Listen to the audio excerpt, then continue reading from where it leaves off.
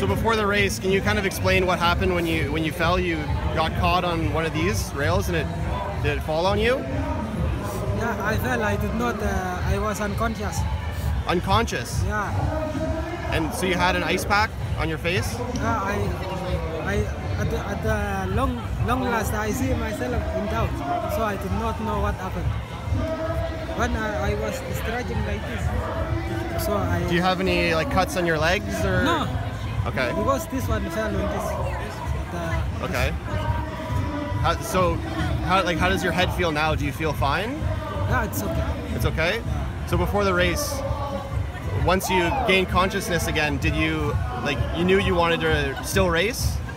After I was okay, I say, I was actually to run or to stay. I say, because I was seeing a lot of improvement, I say, let me go and start the race.